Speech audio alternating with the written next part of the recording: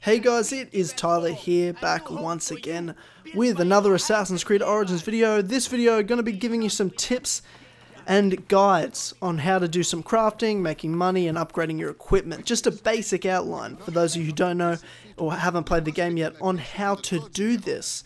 Now we'll go through these three main things. When it comes to making money, the biggest thing to do is spend time doing side quests and finding every bit of loot you can possibly find. In doing this, when you kill enemies, you're picking up weapons, you're picking up equipment, while also when you pick up loot, you're picking up money, crafting materials, trinkets, things like that. And then pretty much the best way to use them is to sell them at vendors.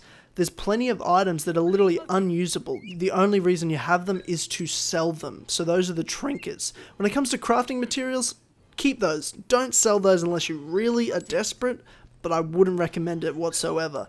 So when it comes to just doing side activities, making sure you use Animus Pulse to make sure you can pick all those loot areas when you're in a spot there, and make sure you can pick everything up you can find.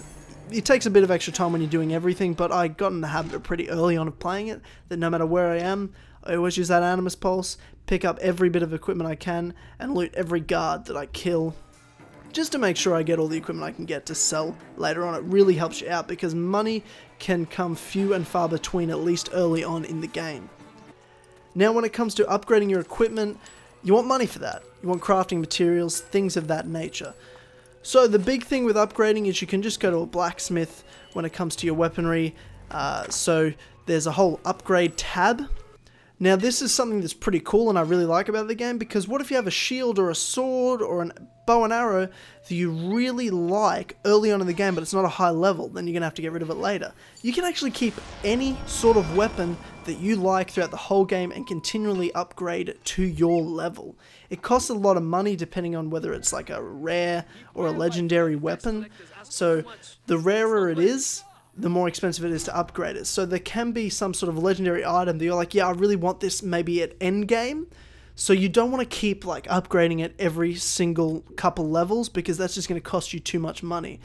It would just help to save that weapon or armor piece until you get very high level, and then you have the money to do it, rather than continually spending a couple of thousand gold every 2 levels on this one weapon you're just trying to keep up to date with you. It's okay to try new weapons, it's okay to try new things, and then later on, when you've got plenty of money and you're a really high level, to just do one big upgrade all at once, because the price kind of stays about the same no matter how big the level gap is. It's still going to cost you that amount of money, at least is from what I've been able to tell in a small gap in levels. So that's a really cool thing to do, so I recommend doing that the further you go on. I've been doing it a lot, but learning again to not try to do it every couple levels, because it's just a waste of money.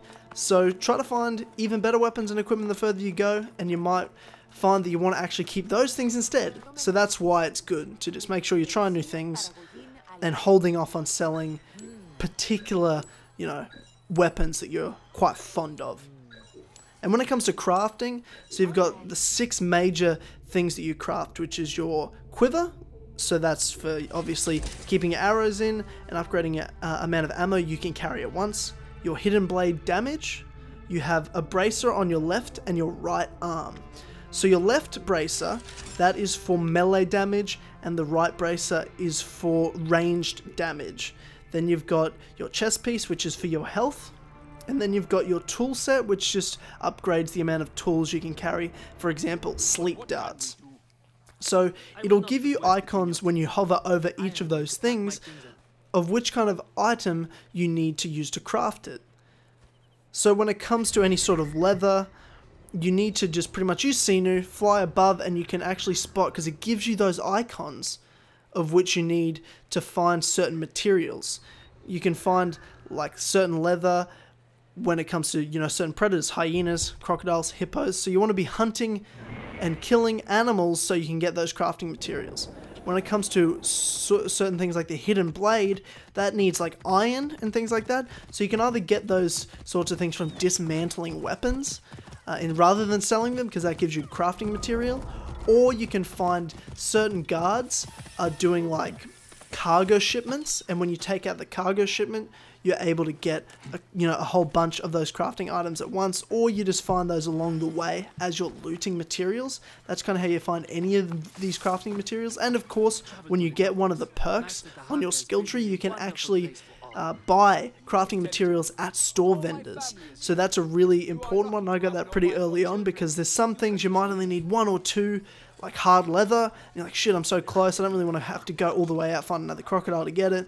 I'll just buy 2 of them. Here we go, Bob's your uncle. I've got an upgrade to my chest piece or something like that. So that's the main way to do your crafting, and kind of that overview for making money, upgrading your equipment, crafting, and trying to get yourself to that high level. So, ladies and gentlemen, thank you again for watching this video. If you enjoyed it, please like this video and subscribe to the channel if you are new. And I will see you guys very soon for more Assassin's Creed Origins videos.